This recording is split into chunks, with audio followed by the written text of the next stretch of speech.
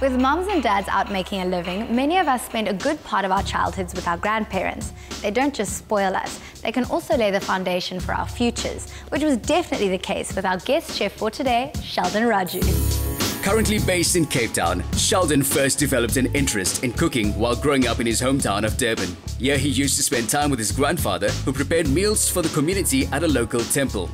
This fired his imagination, and his interest became a passion that took him to the markets and eateries of India and eventually the kitchens of upmarket restaurants in South Africa.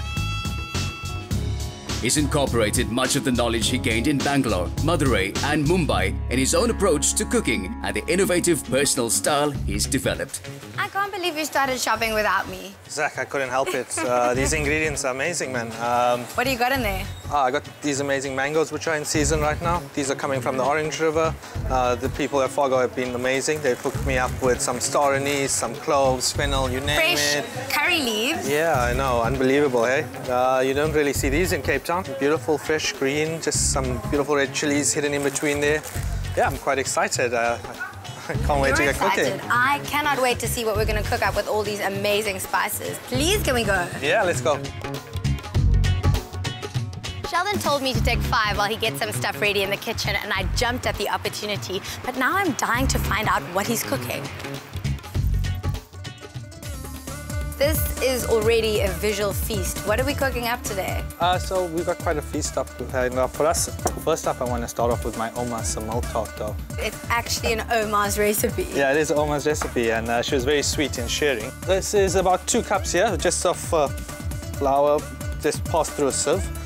We're just going to pop that all in there. A teaspoon of sugar, just to help with the crust. I like a bit of sweetness in my crust. And what we're going to do then is we're going to grate our butter. Why do we grate it? The idea that we grate the butter is so that it nicely flakes and puffs and pops open as it slowly bakes in the oven. Like a dream. So this is approximately 250 grams. I'm just going to save a little bit for us, and we're going to grease our tray over there. I'm just going to rub the butter into the flour here. How do you know when it's overworked? You can kind of see the outside of your pastry is no more looking beautiful and soft. It's kind of like looking oily, and the oil is kind of separate. Kind of want it to be crumbly, kind of still free moving. Cool. There's 2 tablespoons of the baking powder in here, please. So the more you work it, the more you work the gluten, and that will, basically gluten gives it its strength in flour and wheat, you know? So the more you work it, the less crumbly it is? Yeah, exactly. Okay. It's similar to making potatoes and mashed potatoes. Okay. The more you work it, the more sloppy it becomes. So I'm just going to quickly pop this into the fridge. We're just going to let it rest for 45 minutes so it gets nice and cold again. Then we're going to roll it out, and then we're going to line our tray here. So basically next we're going to start off with our filling. I'm going to infuse mine in some cardamom and cinnamon. I'm going to pop my milk into my pot here. What I'm going to do is they're going to heat the milk up and then pour it over the egg yolks. And this is just basically creating a custard. We're just going to put about 100 grams of sugar into there. And then I'm going to need some cardamom. I'm just going to pop in about 3 little green cardamom pods in there. It's also known as the queen of spices, so it's great that it's made its way onto the Mother's Day little feature. I'm going to turn my induction on here and just slowly get this to the boil. So this come up nicely to the boil, Zaki. What I'm going to do now is just let it cool slightly, just so it's a nice temperature. You still want it warm enough to cook the eggs, but you don't want it warm enough to make scrambles. Yeah. So I'm actually just going to ask you to give me a hand here and whisk this in. Okay, start whisking. There we go, perfect. And I'm going to gradually add that back into my warm mixture and then slowly start to thicken it out onto my stove here. And that's slowly going to keep on cooking, and that heat is just going to be a little bit intense now. So we just want to bring it down gradually and slowly. It's that easy? That easy. Zaki, while you're just busy there enjoying the view, I'm just going to roll out our pastry, pop them into our tartlet tray. When you're rolling it down, just try to get it nice and even so it bakes even in the oven. I'm going to gently just flip him over onto here and then peel back. I need to pop this into the oven. So while we're waiting on our crust, the crustaceans and mussels have taken a little walk in. So what do? You just pull off the little hairs? Yeah. This is known as a little beard. So you're just going to grab onto this with your 2 fingers and you're going to yank him out. So if it's closed, it's fine? If it's closed, it's beautiful. It's still alive. So I'm just going to go really quickly here, just get these out of the way. What next? So basically, Jack, what next? I'm just gonna get our crayfish ready. So what I've done with these beautiful creatures that we caught up on the West Coast is that I'm just gonna butterfly it. Yeah, leave this to you. And what you see, it kind of opens it up. I didn't go completely on the one side down. But what this does then, it allows our beautiful meat to stay moist and still cook through perfectly. And we're gonna pop these veins into the dirt tray over here. If you find this nasty, you can always run it under a bit of water. I don't suggest that. I mean, the flavor is from the sea and you never should really mess with that. So those are all done. We're gonna pop him one side and then I'm gonna enhance our flavor with just the simple additions of spices. So in goes a little bit of my masala, okay? Again, judging by your heat, how much you want, you know, play it by ear. I'm gonna put in a good equal amount of my sumac as well. Over here, what I got is a bit of crushed garlic as well. So that just goes straight in there. We're just gonna mush this up here very, very gently.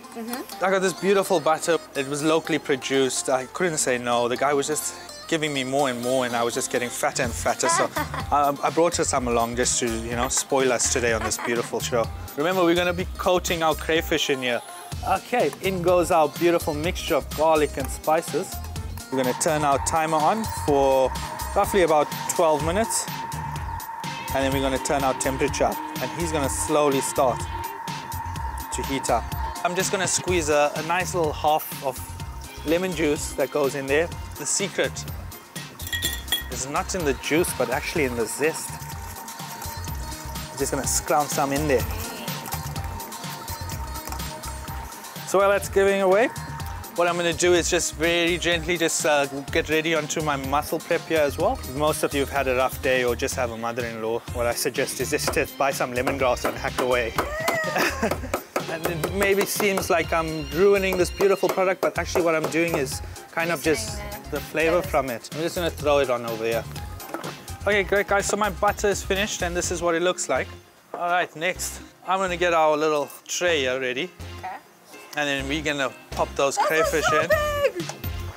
Like this? Yeah, perfect. Squeeze him on there.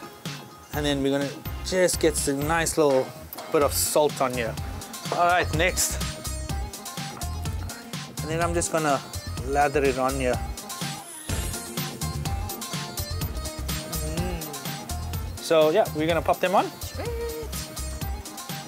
All right, great, so these are on our grill.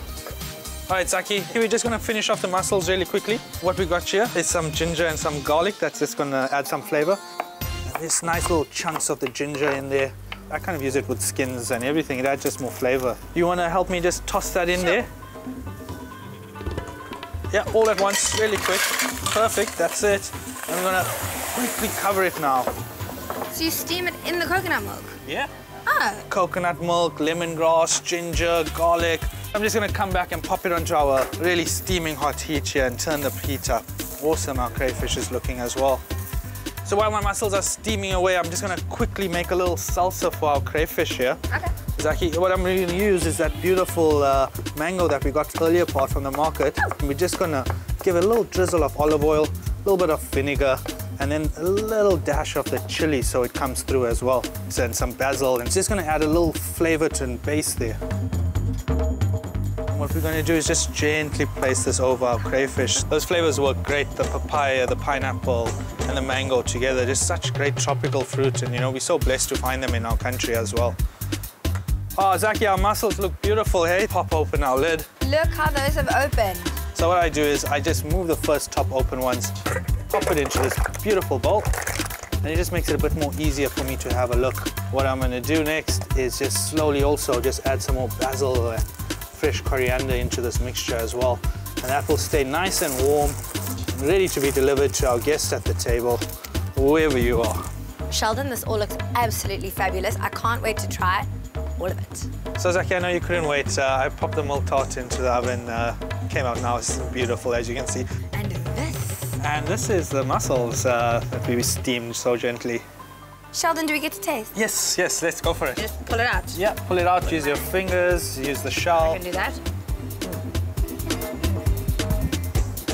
Really good. This is absolutely divine. So worth the wait. Oh, thank you, Zaki. That's very kind of you. Thank you so much for spoiling us and all the mummies out there. Oh, it's been not a problem at all.